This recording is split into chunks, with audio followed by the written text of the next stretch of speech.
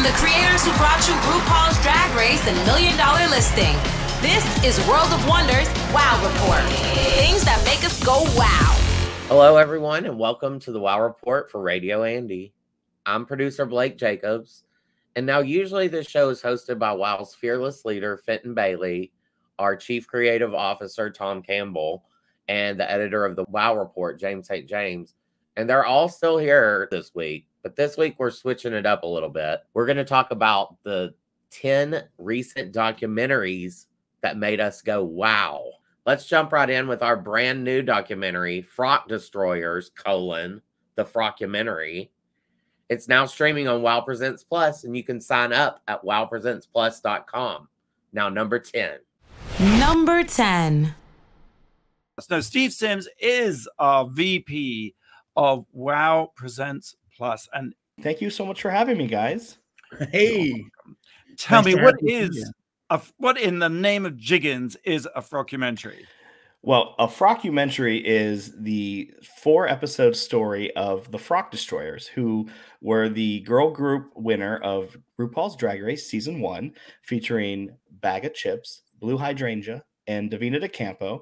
And essentially what we did was we followed them through 2020 into 2021 during the height of the pandemic, since DragCon 2020, which was the last DragCon, DragCon 2020 UK, which was the last DragCon.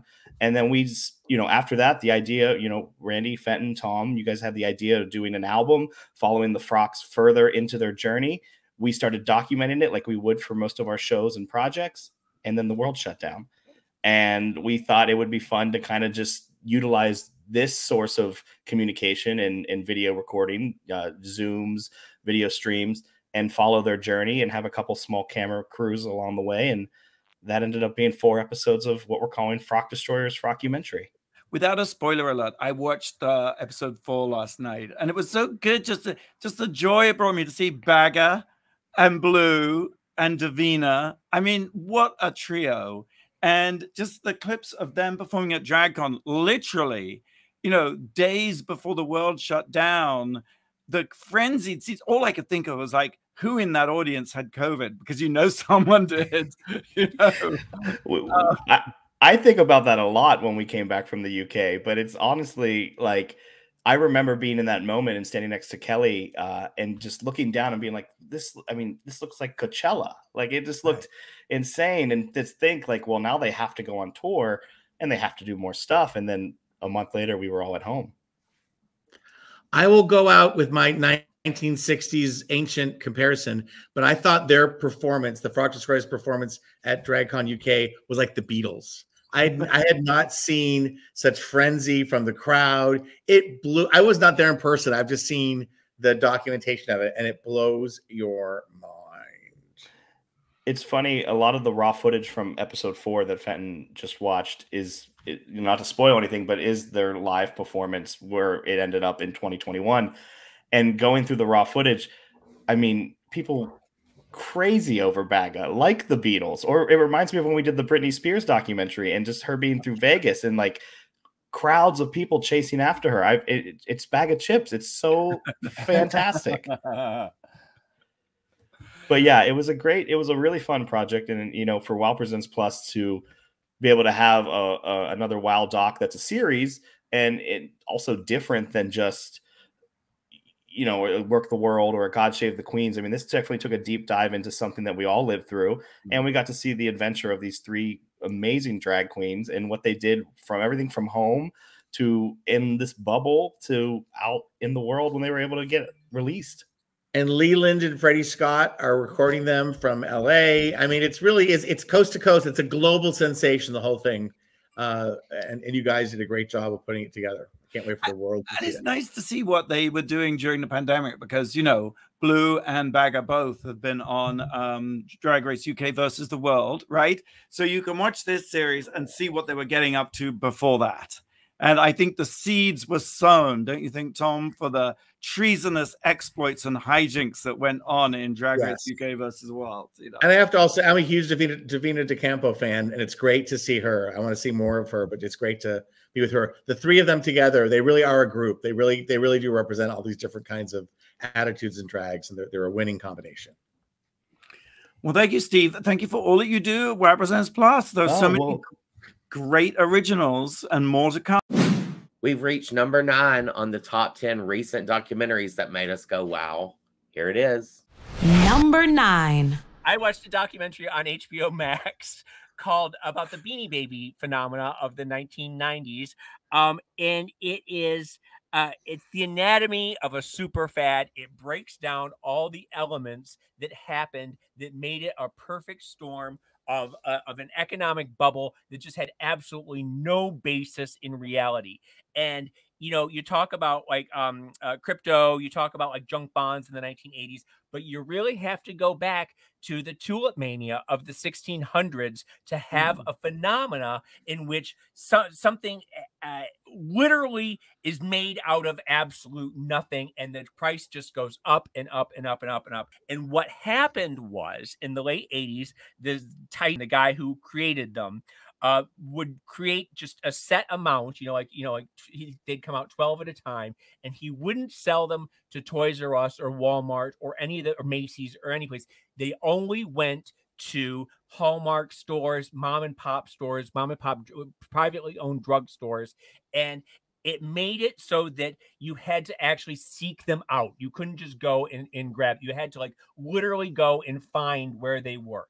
And there were 5 women, 5 housewives who lived in a cul-de-sac in a suburb of Chicago, and they started buying them up in bulk. And they started calling around the town or to the surrounding towns, to all the drugstores, all trying to find them. And then they would go, and they started going all over the state, these 5 women, and buying them up in bulk. And then they started going on local TV talk shows talking about them, local TV news shows. And then they started branching out to Illinois, Indiana, Ohio, Colorado, Tennessee. And they would go, and all of a sudden it started build up, like other housewives started catching on that they wanted to do it. Other mothers would buy them for their kids. And it's basically these 5 women who then went on to Good Morning America, and People Magazine did a story on one of the women, and that's when it broke. And all of a sudden, it started. The secondary market is what really started happening, where you would buy them for $12, and then you'd sell them pre-internet, but pre-eBay. You would sell them in the classified ads for $100, $200, $300, $400, and that started elevating the secondary market. And once that started breaking, then all hell broke loose. And by the end of the 90s, it was a $100 billion industry that just could not sustain itself. And then all of a sudden, one day, someone bought one for less than it was worth, and someone else started doing it, and and then the bubble burst, and everyone who thought that they were going to send their kids to college and they were going to retire on their Beanie Babies lost everything. And the interviews with these 5 women are just absolutely, they're just these Midwest housewives with their big 80s hair, and they are telling the story of how they inflated the market and how they started the fad. And it's just an absolutely fascinating documentary. I recommend everyone watch it. Did you guys ever own a Beanie Baby? I was not into it. I never quite got it. Me either. And it's funny because the super fans, like they go to like conventions, Beanie Baby conventions, and the people will hold one up and they'll say, "Look at that face. Those eyes are so expressive." And the expression, you can just see what they're thinking. And it's like just this like weird little blob of felt and buttons. It's just so weird that people read into it the way that they did. Now, I always thought that the founder engineered the bubble. I didn't realize it was 5 housewives who sound like, from what you're saying, had nothing to do with the company. Well, by placing them in mom and pop stores, he knew what he was doing, and then by releasing them in batches of 12, and then he would retire some of them. And once he started retiring them and stopping them from being, taking them off the market, that's when they started becoming more and more valuable. But I love it was the secondary market, the black market, that changed everything. Yeah, so it was a little bit. It was a little bit of him. It was a little bit of these housewives. It was a little bit of the secondary market. It all was like I said, it was a perfect storm of everybody sort of creating this super fad. But in the secondary market, he wouldn't have made any money. So I guess, and his Beanie business went bankrupt, didn't it? Or did he get out in time? No, he ended up in 2015 or 2016 or something like that. He was arrested for offshore. He ended up having an offshore account in Switzerland that had billions of dollars in it. And he was caught with that, but then he was just given a slap on the wrist. So he ended up, he did fine throughout the whole thing. They never get to interview him because he's this sort of reclusive billionaire, but they keep trying to get into his circle and interview everybody in the circle who works there. And it's just fascinating because he's a crazy coot. That's Beanie Mania, streaming on HBO Max. Let's see what recent documentary that made us go wow comes in at number 8. Number 8. On HBO. You can't watch it just yet. It's coming to HBO. Here's the story. Navalny, a documentary about Alexei Navalny, who is a Russian dissident who has been giving Putin a horrible, horrible time. Well, haven't you spoken about him before? You've talked about him before. Yes. He has this fabulously popular YouTube channel, and he's got like 6.5 million subscribers. You might also have heard of him because he was poisoned in Siberia.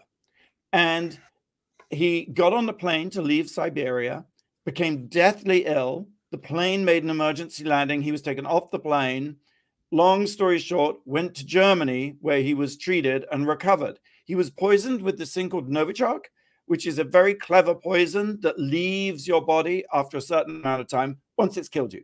So if they use Novichok on you and you die, they can't autopsy. They can't find it. They autopsy and you're like, oh, he died of natural causes. But the twist is, I mean, it was a big headline story because he survived and he went back to Russia. The big twist is the plan would have worked perfectly had the plane not made the emergency landing. So he became ill on the flight and they thought he would just die on the flight, but the plane diverted and landed. So he got medical help in time. And that's how he survived. This is an amazing documentary. Really powerful. But by going back to Russia, which seems sort of counterintuitive to me, if the president of Russia is trying to kill you, why would you go back? But it worked in his favor because now everybody knows. Too famous to kill. Too famous to kill, yeah. But also, James, unlike you and me, he's profoundly committed to his cause and is not going to step down. Honey, if someone poisoned me, I would just run away. I would just be like, okay, I'm going to stay over here. Well, I would not have been in Siberia in the first place. Thank you very much. Here's the thing. This is what is, but the film goes even deeper. So I didn't know this, but I will share it with you. They found a guy who was in Austria and he just did data hacking. And he would just buy data from people. And he bought data from, he got the phone records of the institute. There's one place in Russia where they make this poison. He got the phone records in the weeks leading up to the attack. He then managed from the phone records to get their driver's license numbers and addresses. Then he managed to get flight manifests. Long story short, he managed to piece together who bought the poison, who took it on the plane, who delivered it to him. It gets even better because then when he doesn't die, what they do is they call up all the poisoners. Alexei Navalny calls up the poisoners and say, oh, hi, I'm calling to see why you killed me. And most of them hang up, but one scientist, they prank him and they say, oh, I'm from the Politburo of blah, blah, blah. I'm doing a report. Can you tell me what went wrong? And the scientist says, yeah, I know. He was supposed to die, but the plane diverted. Tells the whole thing. It gets even better because they don't release that data, that call, until Putin gave a press conference and said, oh, you know, this is just an attention-seeking citizen. He won't even say his name. Putin won't say his name. And he says, you know, if someone had tried to poison him, they would have just killed him. You know, they wouldn't have like. And then he drops the phone call. Navalny drops the phone call of him talking to his would-be assassin, who's like, yeah, it kind of went wrong. It's jaw-dropping. It's. I think this could be the Oscar winner for 2023. you know. Well, now when is it premiering, and when do we get to see it? And all Yeah, it's that? coming to HBO in 2022. Later this year. The date hasn't been And released who is yet. who is the director? Who did it? The director he did that Robbie Robertson documentary, which apparently is also really Oh. good. Daniel Raw, he's a Canadian, just 29 Okay. years old. One It's a phenomenal film. One quick question: are there reenactments, and is there ever a moment where the stewardess takes her ring, opens it, and pours the poison into the glass, and then puts the ring back on? Very good point, Tom, because actually what is so incredible is that there are no reenactments, because you don't need reenactments. Like when he goes back to Russia, they are watching live of all the people on the phone had their cell phones out. It's all streaming live everywhere all the time. And he does such a brilliant job of this whole thing feels so immersive and present without any need for any reenactments. Well, but Tom also brings up another point. How did the poison get into his drink or whatever? How do we know anything? Any details? I believe they put it in his tea, but they also, there's a slight subplot where they put it in his clothes. They delivered clothes that had been impregnated with it after they interfered with the laundry. And there's a hilarious moment in the phone call where Navalny's asking the guy, saying, well, what did you do with the victim's clothes? And they said, oh, well, the police came and took them and cleaned them.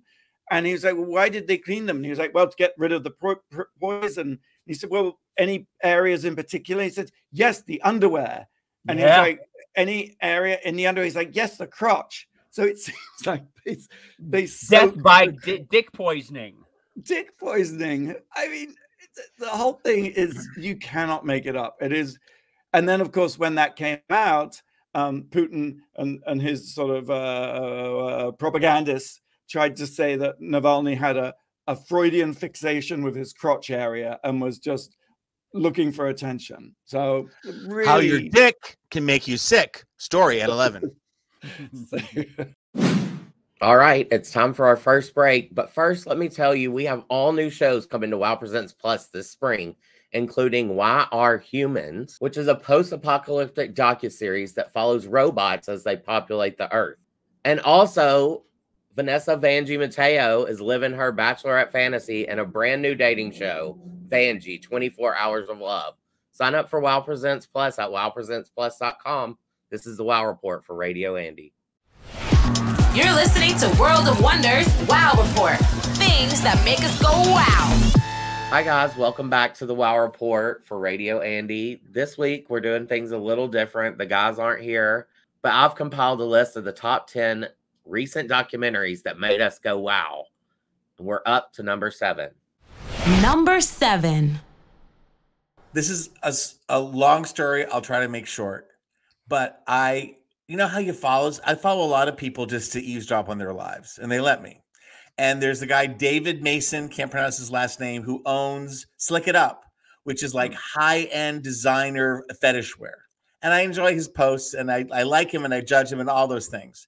And through him, because I also see who people are, I'm thirsty. I see who people are hanging with, and I befriend them. And if they're stupid enough to befriend me back, this is all on Facebook, so it's mutual. There's this big, giant, like Hercules-looking guy that's been modeling for him. So I follow him. He's a Drag Race fan. We don't talk, but I just get a sense that they seem like fun people, even though they're giant, masculine he-men. And the Hercules guy put on Dave Mason's, whose last name I can't pronounce, his page. This is the movie I was telling you about. And it was a movie it was a link to a full-length film on YouTube called When Betty Met May. When Betty Davis met Mae West.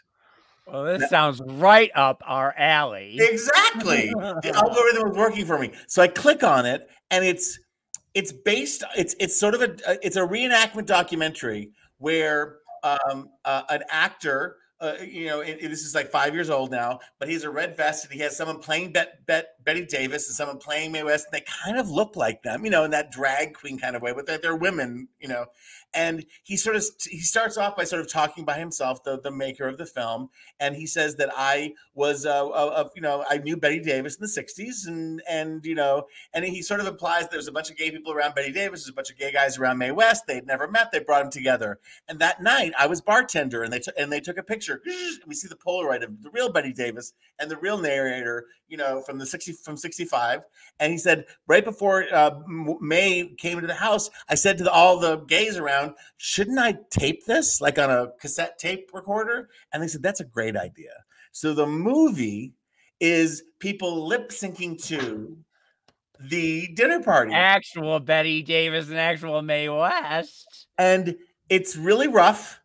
And people give it like sort of like mean reviews. It's not like it's a huge release, but it's fascinating. And the idea that somebody taking something that's such a prize, such a gift, and making something of it, I guess so okay, that would be enough if the guy who made the film's name is Wes Whedon.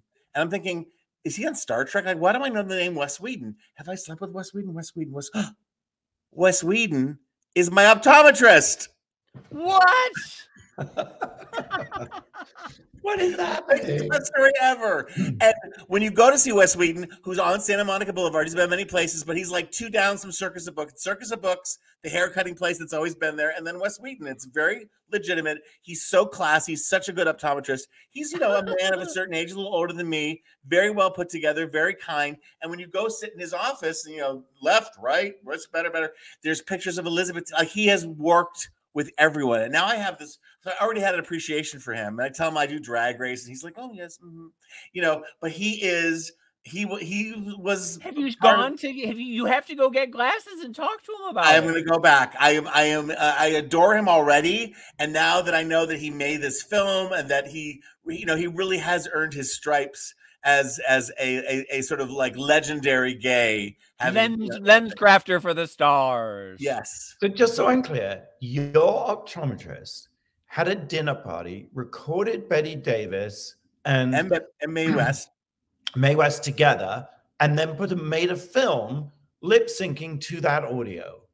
Yes. Yeah, he has an actor playing him. He has an actor play. There are actors recreating the entire event that they use the tape recording as the soundtrack. So it's a lip sync. Post the link. Where can we watch this film?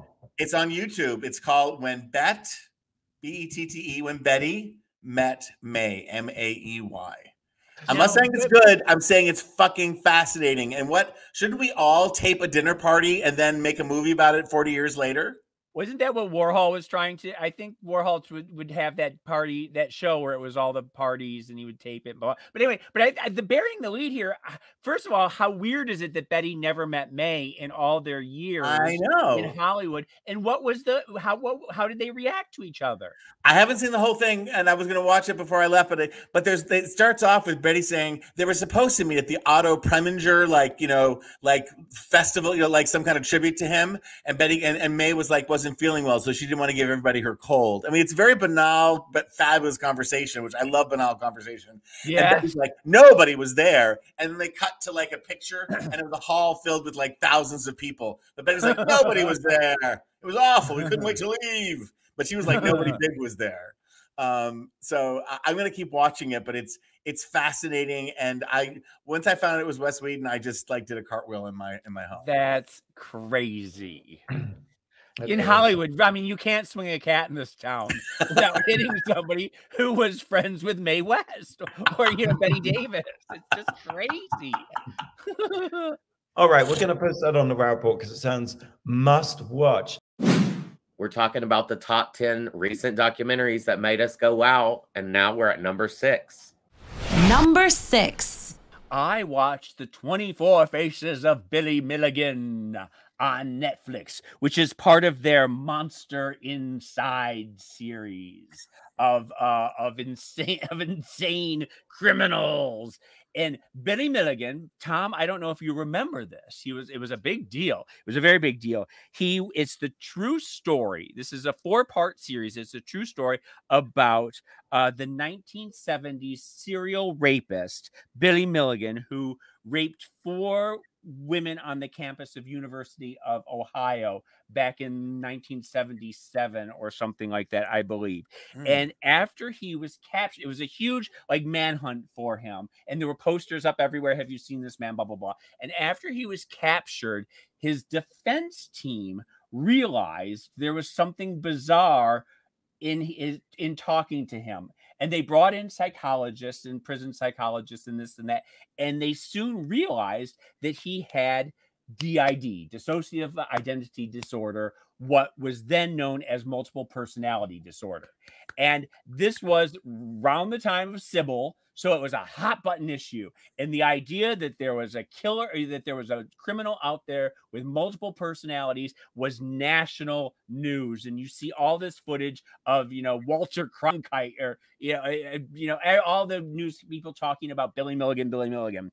Well, he had, in the beginning, they think that he has 10 personalities. And one of them is this elderly British man. And one of them is this Hungarian woman who speaks Serbo-Croatian. And his mother's like, I don't know where Billy never met any Hungarians. And then one is writing Arabic, and they take it to an Arabic expert, and they're like, yes, this is real.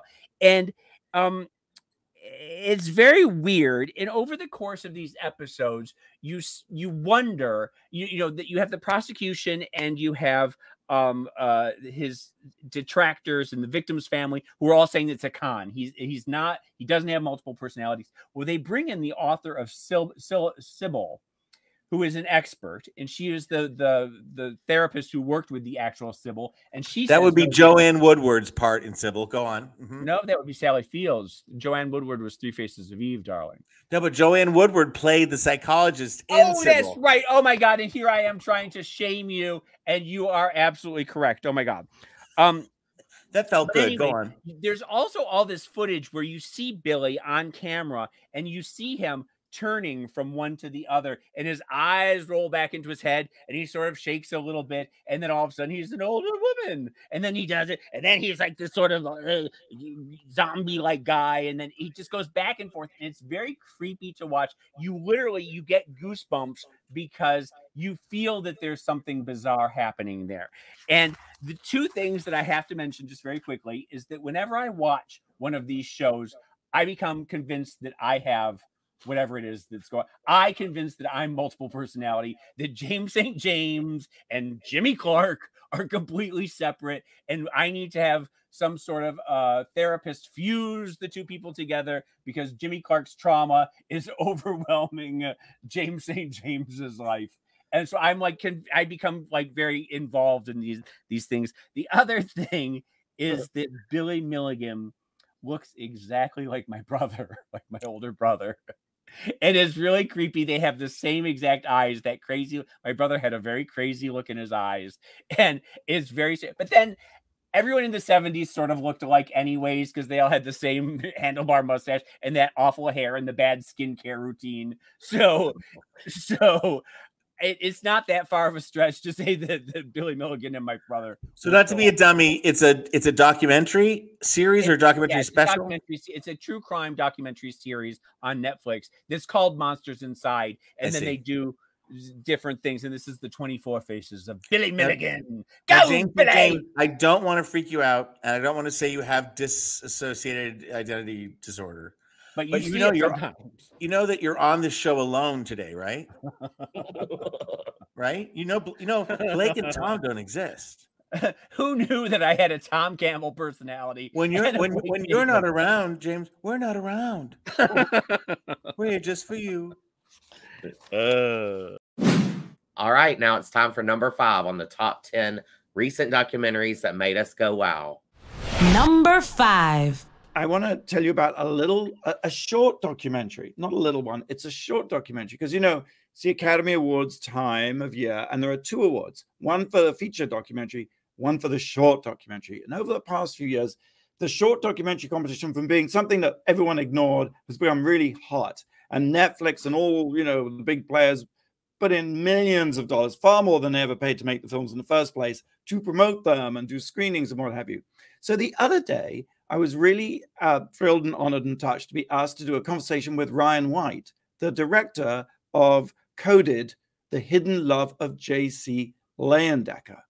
This is a short film, and J.C. Leyendecker was the guy who created the advertising campaign for the Arrow shirts. Oh my God, Arrow yes. shirts. Oh my God, I am obsessed with those 1900 that age Yes. of the Beautiful. advertisements of the hottest men on the planet.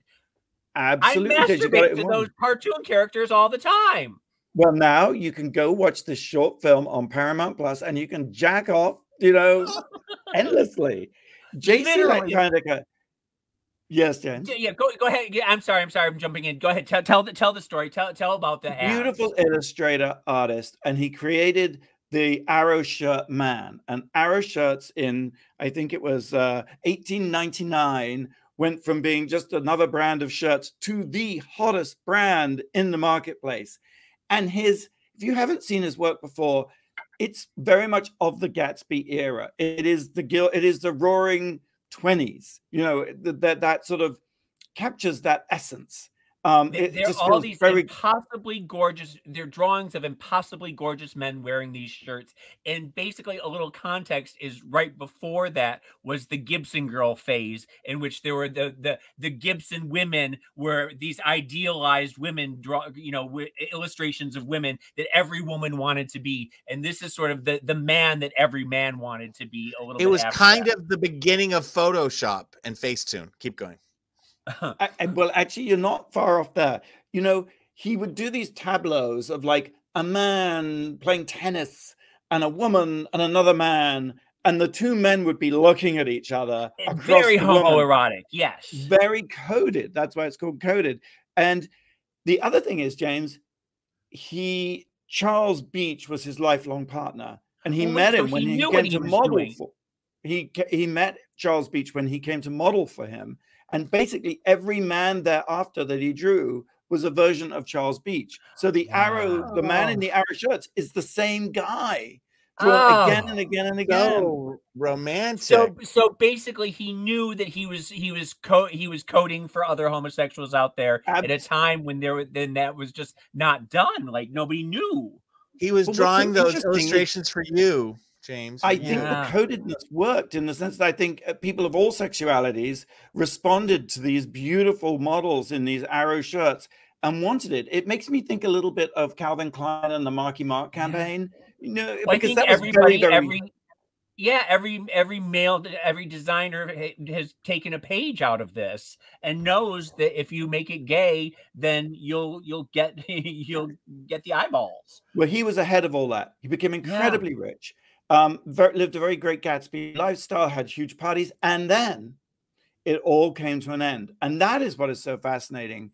Two things happened. Norman Rockwell came along and was a real fanboy of J.C. Leyendecker. And Norman Rockwell just said, I just want to make people happy. And he drew those cutesy things that kind of took over. Leyendecker was fired from his main job, the Saturday Morning Post, and Rockwell took over. And it's interesting that we know about Rockwell, but J.C. Leyendecker, his story is kind of not erased, but much less told. And that's partly because of this. When the stock market crashed in 1928, there was also a huge backlash against gays and lesbians. It happened in Hollywood, you know, with the movies. They drove the gays and lesbos out of the movies. You had the what was it? The code, the movie code came in.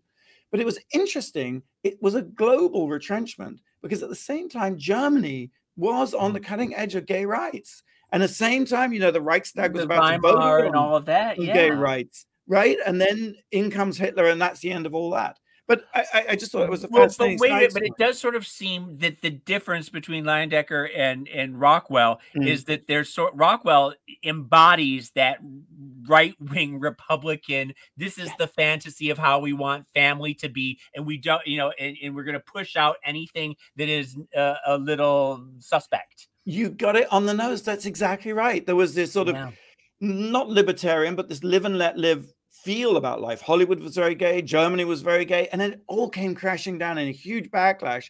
And you have this sort of this other vision, this other fantasy coming to the front, sort of Norman Rockwell. That's fascinating. Absolutely. It's a great film.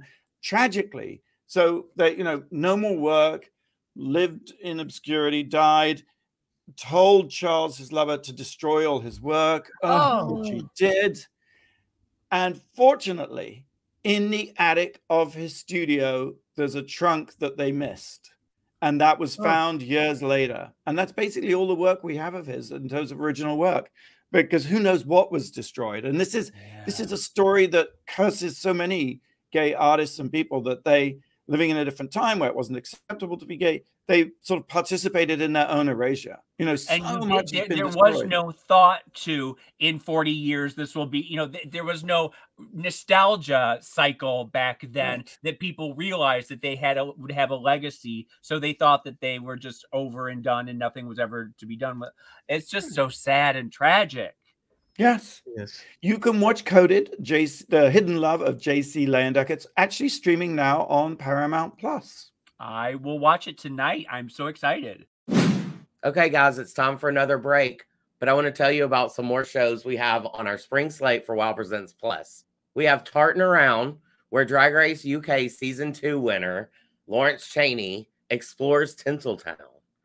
Also coming up, Muff Busters. Rock M. Sakura and Heidi in Closet join forces to debunk all the myths moms used to tell us growing up.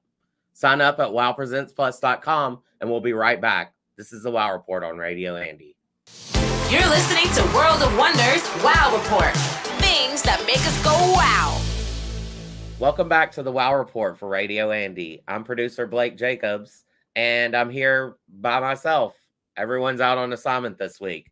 So I've compiled a list of the top 10 recent documentaries that made us go wow. And now we're with Tom at number 4. Number 4. Can't get enough of my Lucy and Desi. I was over on Amazon, you know, seeing the Marvelous Mrs. Mabel, and they kept popping up that I should see the Lucy and Desi documentary done by Amy Poehler, with total permission and cooperation with Lucy Arnaz, who is in Palm Springs, 70 years young, you know, and sort of the keeper of all the archive. You may, you know, during the making of this documentary is when Lucy Arnaz found the radio show that Lucy did in '64, which I'm still obsessed with, and learned so much. To me, talking with Lucy or something, this thing, that's still the best thing I've seen or heard, because it's Lucy talking with people and you get a total sense of her style and her morals, and she was on top of the world. Anyway, and so this documentary, I can't say it told me anything I don't already know. But you are an expert, so I am an expert. And Lucy Arnaz did an amazing documentary probably 20 years ago or more on CBS, where she showed home films for the first time and all that kind of stuff. But it's glossy, it's rich with photos. It tells their story, which if you don't know it, you should know it. And it reminds me once again, because I don't really watch TV on the weekends like I used to. I Love Lucy is just the funniest fucking show. And there's so many moments that just blow your head, you know, your mind. It reminds you of that. What's interesting to me, and I don't care, I just noticed, you know, a big part of their relationship and the dissolution of the relationship was Desi's cheating. And at best it intimates it. It just doesn't go, and I don't want to air dirty laundry, but it was a little glossified that way. It's an Imagine documentary, which I know you've worked with the gentleman at Imagine, and it's obviously a labor of love from Amy Poehler. It's lovely, and there you have it. I you know, if you haven't, I couldn't get through. I'm awful. I could not get through the movie because I am so deeply entrenched in the real deal. So this is, if you're looking for more stuff to sort of fix you for your Lucy cravings, go there. I love you as our Lucy expert, and I just love the fact that these days you can get a podcast, you can get a documentary, you can get a feature, you can get your fix in all these different versions, you know, and they're all relevant, right? They all have. I did love the podcast on Turner Classic Movies about Lucy is excellent and worth seeing. And I will watch the movie at some point. I don't, you know, sometimes I loved it. I loved the movie, not as much as I loved the Eyes of Tammy Faye, though, because as we know, Nicole Kidman is in competition with Jessica Chastain for the Best Actress in the Oscar race. We talked about that last week, and we're feeling good for Jessica. Showing her good vibes. Coming in at number 3 on the top 10 recent documentaries that made us go, wow. Number 3. I watched a documentary on Hulu called Kurt Vonnegut Unstuck in Time. And it is not only a biography of, the iconic great author who wrote Cat's Cradle and Slaughterhouse-Five, and it's just a, beloved. God, he's just so iconic. But it's also the story of the director, Robert Wide, who it took 40 years for him to make this movie. He filmed starting in 1980. He filmed right up to the Vonnegut's death in 2007, and then sat on it for 15 years. Like, what do I do with all this footage that he has? And so it's sort of his story about his friendship with Vonnegut and how they travel around together and become really good friends.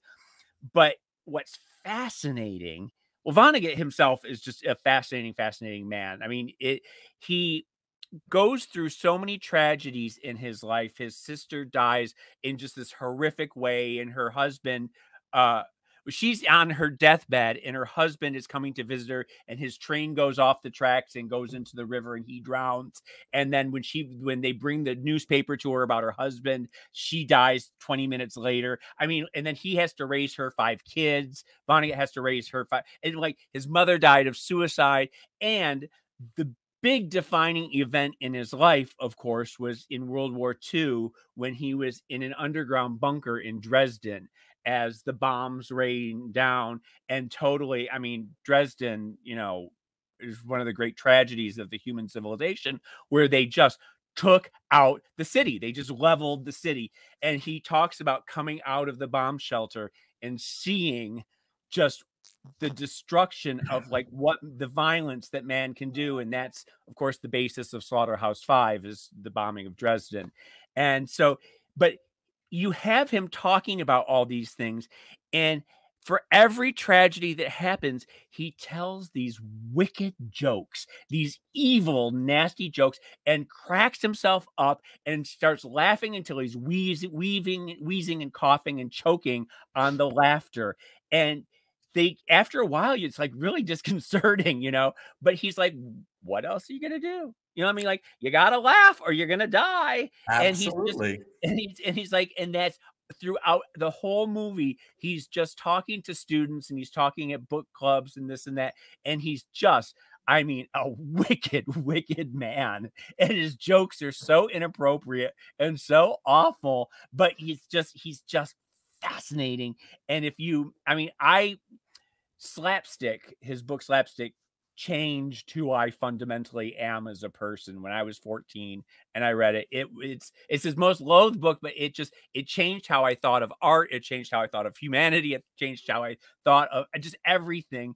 And so I'm a huge fan. And if you aren't a fan, pick up a book, pick up one of his Cat's Cradles, any one of them, and then watch this documentary. I did a major high school term paper on Kurt Vonnegut novels. Like, I should reread them, because I'm sure there's one this is a tidbit. It's such a weird one. I don't even remember what it's from, but he was talking about how when you meet someone on a plane, you have a really good conversation. It means, there was some science fiction word for it, that they come from the same place you do, like from before time, and that when you die, you'll return to that place. But like, you find, like, while you travel this earth, you find those people. And they said that's why when some spouses die, their other spouse dies right away, because they're going back to that place. They're going back, they're rebooting. Yeah. Yes. I mean, Breakfast of Champions, Cat's Cradle, Dead-Eye Dick. I mean, so many of these books are just so iconic. And he's just, we lost he was a great living genius, giant in our time, We have his work.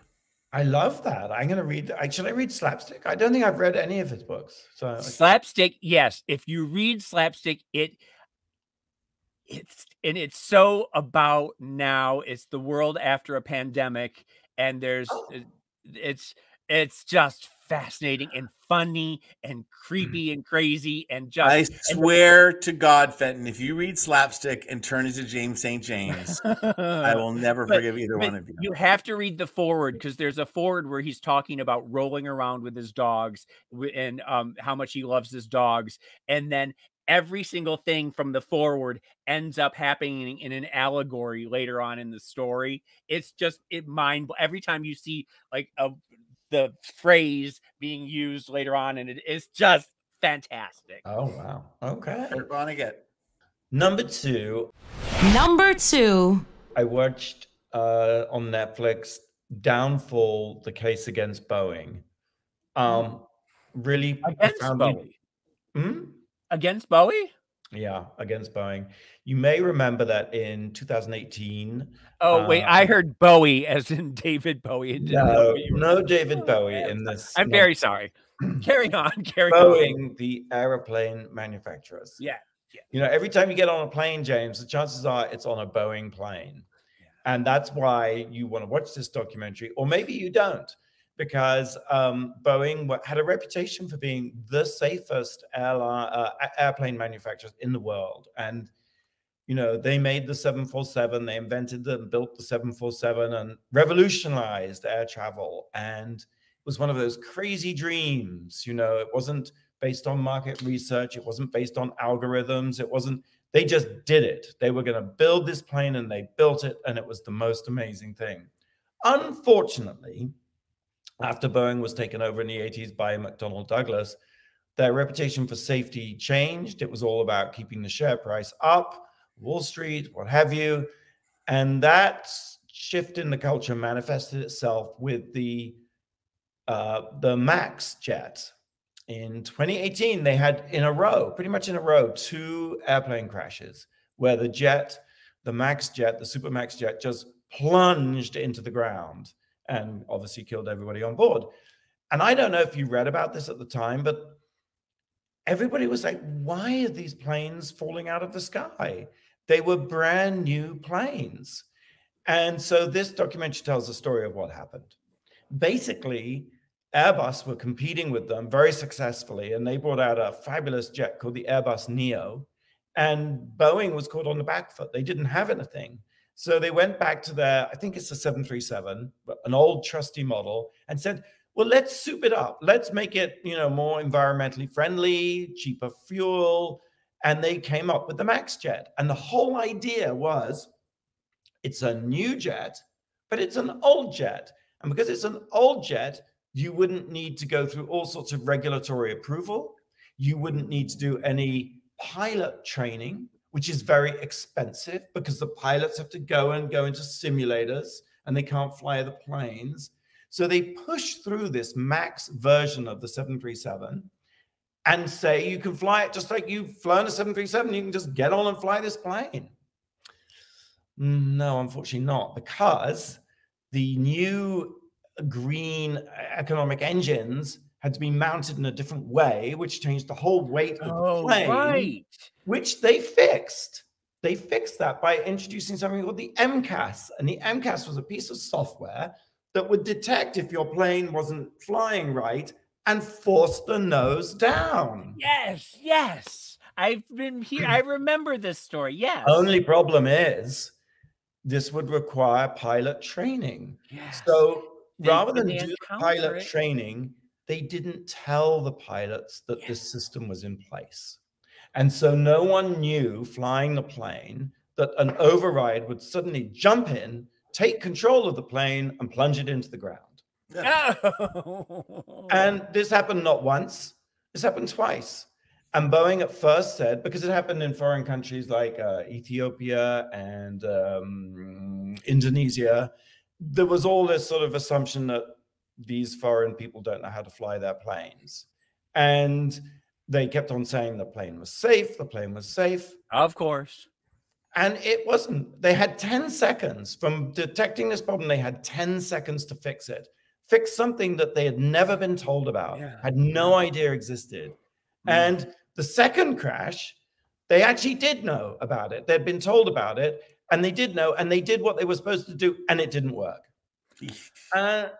Well, it seems like, you know, it's sort of a miracle that it only happened twice. It seems like it could have just happened hundreds of times simultaneously, you know? Yes. I mean, terrifying. Terrifying. Boeing knew it could have happened with 15 planes over 35 years. But they they had a document saying that, and they were like, okay, you know. Right, risk management. It is the most horrible story. And I wish I could say there was a sort of satisfying ending to the film in the sense that Boeing got their just desserts, but actually they didn't. They had to pay 2.5 billion to avoid criminal prosecution. Well, that's a drop in the bucket. That doesn't hurt anyone. Too big to fail. Too big to fail. They paid nothing to the families. They never. And then they probably all gave themselves bonuses at Christmas. They never apologized to the families. The CEO left Boeing with a $60 million bonus. They never apologized to the families. It just left me with a really bad taste in my mouth. It's time to rise up and just eat the rich, man. Right. Just down with everybody. So that is Downfall, the Case Against Boeing, a really depressing documentary on Netflix. Okay, this is our final break before we find out the #1 recent documentary that made us go wow. But first, I want to tell you about some more shows on our spring slate on Wow Presents Plus. We have season 5 winner of RuPaul's Drag Race, Jinx Monsoon, hosting everyone's new favorite sketch show, Sketchy Queens. Also, a brand new season of What more did you ask for? Sign up at wowpresentsplus.com, and we'll be right back with #1 on Radio Andy. You're listening to World of Wonders Wow Report. Things that make us go wow. Welcome back to the Wow Report for Radio Andy. We've been counting down the top 10 hot docs that make us go wow, and we've reached #1. And it's Explant, Michelle Visage's documentary that's currently streaming on Paramount Plus. #1. Yay! Oh, it's so exciting. You know, this is a long time in the making. Thank God for World of Wonder listening to me and believing in me and wanting to take a chance on it, because breast implant illness is something that a lot of doctors still don't believe is real. So when I came to you, you guys had open ears and an open heart. And the more we dug into it with Jeremy Simmons, our incredible director, he was calling me and texting me and going, oh my God. Like every day, his mind was getting blown more and more by the lies and the deception and the untruths that we have been fed about breast implants and breast implant illness over the years. So it's been 3 years in the making, but here we are. Without giving the whole plot away, can I ask you some questions about your breast implant and explant journey? Sure. When did you first get your breasts enhanced? I was in a year very long ago called 1989. Yes. It was either 89 or 1990. I was in Seduction. So your breast implants were as old as Taylor Swift. Yeah, I think they might. Yeah, the first set. So I got them done all the way back then for a multitude of reasons, but mostly because I was told my whole life that I wasn't woman enough or feminine enough or sexy enough. So yes, I got them for me because I felt that way about myself, and I didn't do it for anybody else, but it was because of the way that I was told and treated that made me feel that I needed to get them. So, but you loved your boobs for a long time. Yes. But when did they start causing you pain, and when did you start realizing that they weren't maybe not worth?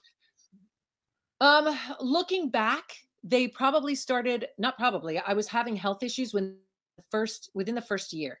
I was having heart palpitations, and my gynecologist sent me for like an echocardiogram and a heart workup. And I was so young, and there was no ill heart health in the family, no issues, no autoimmune issues, none of that stuff. So of course I was told, well, you should start meditating or maybe have a glass of wine at night. It was like, A, I don't drink. B, this is a physical manifestation. I'm not making this up. And it was an anxiety at that time. That came later. So it started within a year. But of course, to cut to the chase of that question, 30 years, a multitude, let's say 30 doctors, not one of them, not one said, you know what? Maybe this could be a breast implant. Well, they wouldn't want to, would they? Because it's the #1 cosmetic procedure in the world. I was so shocked about that. Correct. It used to be liposuction for many, many years, and then breast implants took over some years ago. But I had even said, as a layperson doing all this research before there was a Google, I would say, if I have an autoimmune condition, right, and it doesn't run in my family, nobody's ever had Hashimoto's, and it is a genetic thing. I just find it really odd that the one thing that my body's trying to fight are my breast implants, because that's the invader that's there 24 hours a day, 7 days a week. And even then, they're like, well, the FDA says they're innocuous, so we believe them. And here's the studies. And it's like, but guys, I'm not even a scientist, and this makes sense. It just makes sense. So what were the symptoms that you noticed? Was it localized pain around the breast, or what, or is it a fatigue? Is it a, what is it? Zero pain. It presents differently on everybody. Some women do have breast pain. For me, it was a culmination. Like, it started growing. It started with the heart palpitations. Then it went to extreme hair loss, which then went to Hashimoto's, which is an autoimmune condition, brain fog, dry skin, weight gain. When I tell you I would eat nothing and still be gaining weight, I'd like to say that's my excuse now, but extreme fatigue, like to the point where, like, chronic fatigue and Epstein-Barr, they all play a part in this storyline connected to breast implant illness. The list it's a litany. It just goes on. And the more I think about it, like anxiety, panic attacks, all of that stuff is all connected to breast implant illness. And before you even ask if it's saline is any better, it's not about the filling, it's about the shell. The casing of the implant is the toxin. It's got 40 plus toxins in it, and it won't happen to everybody, but we do deserve transparency to at least know that it is a possibility, including cancer. I have a really important question I want to ask for myself and on behalf of all Drag Race fans. Since you've had your breast implants removed, can you tolerate the color green any better? I could tolerate it better. Weirdly, the implants came out and I started wearing green. Coincidence? I think not. I know, Tom, she's in a green environment. Her cushions on her sofa are green. No, they're not. It's just a horrible light. They're white. Your glasses are green. Everything's green. They're not. They're beige, Fenton. So just put I see gray. We're all seeing different colors here. I see oh my gray. God, I like the blue and black dress. I see Merle Ginsburg, so I don't know what's going on. Oh, you're funny. I love an inside joke. Yeah. Well, Explant is streaming now on Paramount Plus, so go see it. It's really a fantastic documentary, if I do say so myself. Well, actually, I do say so myself because I had very little to do with it other than just make sure it got done. But Jeremy Simmons did a fantastic job directing, and you, Michelle, in it are stellar. And yeah, it's got some really shocking things in it. All right, that's it for our list of the top 10 recent documentaries that made us go wow. Tune in next week when all the boys will be back. And until then, go out and do something that makes the world go wow.